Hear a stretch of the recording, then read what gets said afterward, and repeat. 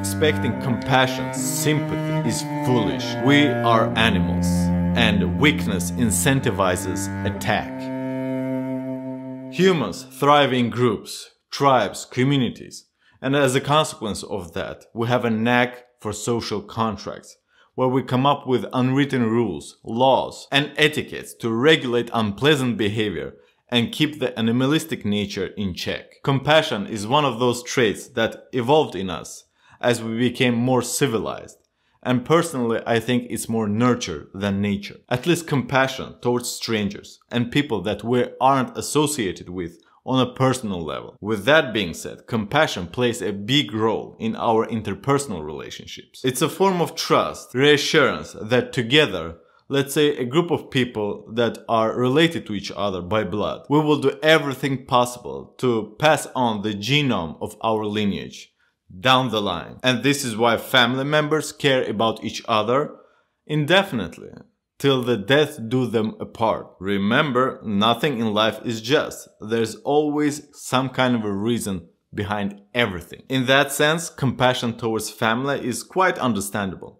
But this video is more about compassion towards people that we have no relation to, about being a so-called empath. Now understand this, being empathic comes more natural to women. It's in their nature to create bonds and friendships that comprise a lot of people because that's the way they survived in the past. Being the weaker sex, they needed all support and help they could get from each other and from the men. Being politically correct, politicians of the past, being naturally nurturing, it comes easy to women to foster relationships. But being too compassionate, too empathic, always gives a weird vibe, let alone if it's a man being overly nice and friendly. There's always some kind of a sketchy feeling, like being a nanny as a man. There's something just isn't right with that.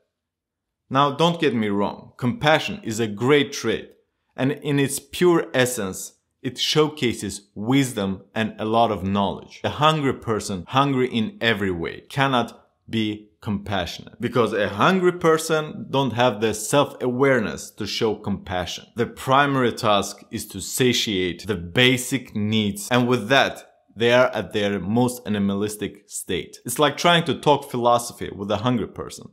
They will hear your words, but they won't catch the essence of your message. Becoming compassionate comes with leveling up in consciousness and personal development. Being hungry in every way is being at lower levels of consciousness. Then there are people who are overly nice, compassionate, and even suffer from that condition. I've seen many video titles and comments from people telling about being compassionate and empaths and still being used by others due to their nature. And the reason is that true empathy, compassion, demands a great sense of self-awareness, a solid core of a personality. Compassion without any agenda comes from a place of abundance and strength.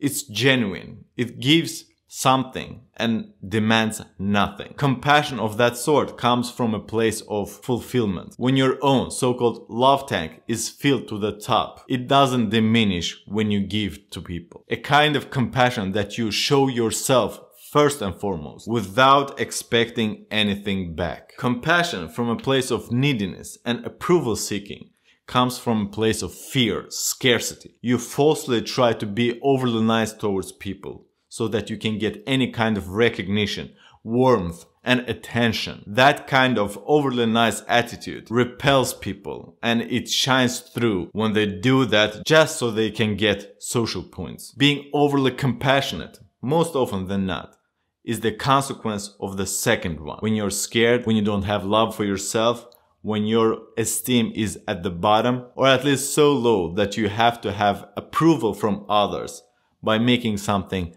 good and virtuous, having a wrong starting point. The difference is in the mindset and intention. That kind of an attitude, being too empathic, creates disorder, because empathy, as I mentioned before, is not the natural state of a human being. We are animals, and weakness incentivizes attack. Weakness is despised by our hierarchical social structure, predominantly masculine, and patriarchal. But that, of course, is on the verge to change, and we all know why. Predators often attack weaker prey. It's easier, more convenient, and demands less energy to hunt down. Also, a consequence of law of the energy preservation. We always try to do as little as possible to gain as much as possible. And finding a weaker prey is just a jackpot for the animalistic nature of a human being, especially a one who hasn't evolved as much in his consciousness. And let's face it, philosophers and spiritual people are in vast minority, those who really understand this kind of stuff. So expecting compassion, sympathy,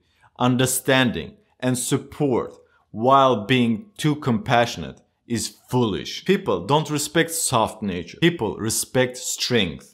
And while you think that you are being nice and deserve more, think about this one. Easy is taken for granted. Hard is appreciated and respected. If you want to work more on your power and harness more of it, watch this playlist. What's your experience on empathy and showing compassion? Tell me in the comments. But for now, Hossein out!